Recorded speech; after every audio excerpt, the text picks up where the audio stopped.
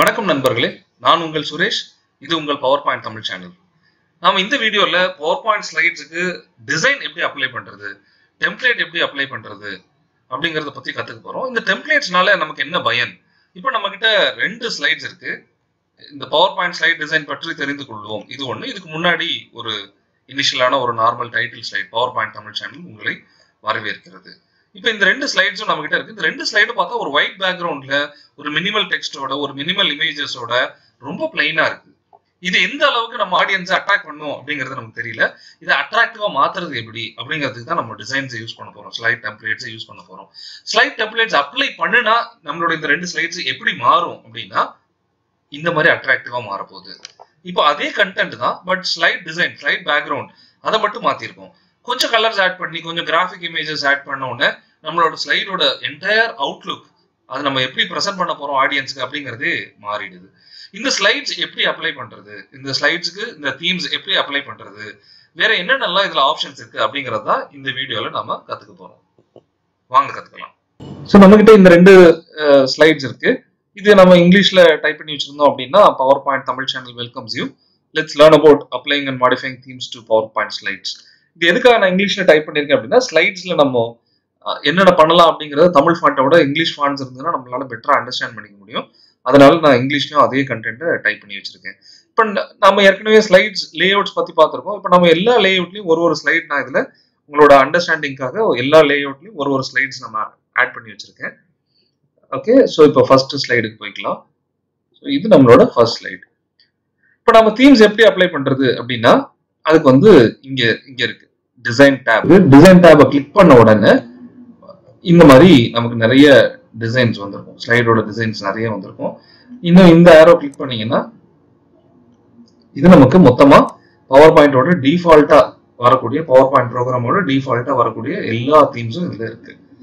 Okay, so இப்போ இது மேல நீங்க போய் கர்சரை ஒரு டிசைன்லயே வச்சீங்கனாலே போதும், உங்க டிசைன் அந்த பர்டிகுலர் டிசைன் நம்ம ஸ்லைட்ஸுக்கு அப்ளை ஆயிடும். ஸோ இது ஒண்ணா பார்க்கலாம்.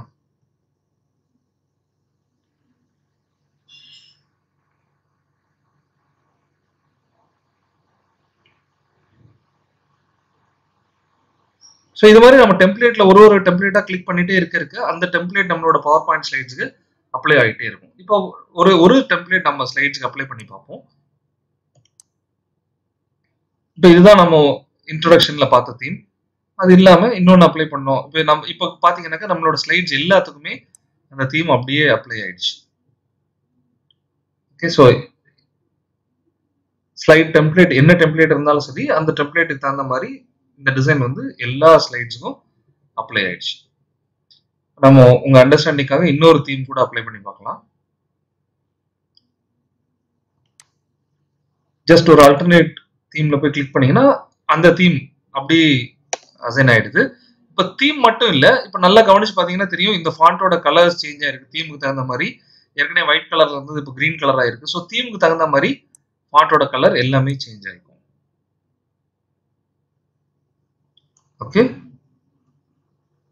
ஓகே, ஸோ இதுல நம்ம எந்த டிசைன் வேணாலும் நம்மளோட ஸ்லைட்ஸ்க்கு அப்ளை பண்ணி ஸ்லைடோட டிசைன் லே அவுட்டையுமே மாத்திக்க முடியும். இப்போ இது வரைக்கும் நம்ம வேரியஸ் தீம்ஸ் பார்த்தோம். இங்க அந்த தீம்ஸ்ல என்னென்ன ஆப்ஷன்ஸ் இருக்கு, இந்த தீம்ஸ்ல நம்ம என்னென்ன பண்ண முடியும் அப்படின்னா இந்த தீமோட கலர்ஸ் நாம மாத்த முடியும். இப்போ இந்த தீம் கிரீன் கலர், ப்ரெடாமினென்ட்லி கிரீன் கலர்ல இருக்கு.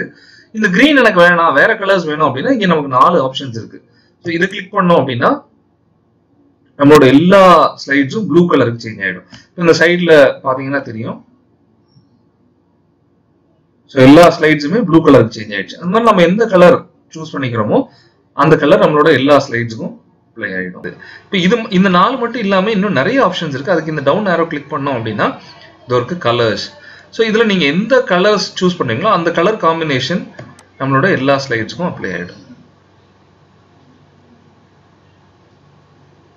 நீங்க உங்க ஸ்லைடோட உங்க பிரசன்டேஷனோட கண்டென்ட் என்ன, அல்லனா நீங்க ஒரு கம்பெனிக்கு பிரசன்டேஷன் ரெடி பண்றீங்கன்னா அந்த கம்பெனியோட கார்ப்பரேட் கலர்ஸ் என்ன, ஒரு ப்ராடக்ட்டுக்கான பிரசன்டேஷன் ரெடி பண்றீங்கன்னா அந்த ப்ராடக்ட்ல ப்ரிடாமினென்ட்டா என்ன கலர்ஸ் இருக்கு அப்படிங்கறத பேஸ் பண்ணி நம்ம தீம்ஸோட கலர்ஸையும் நம்ம செலக்ட் பண்ணிக்க முடியும்.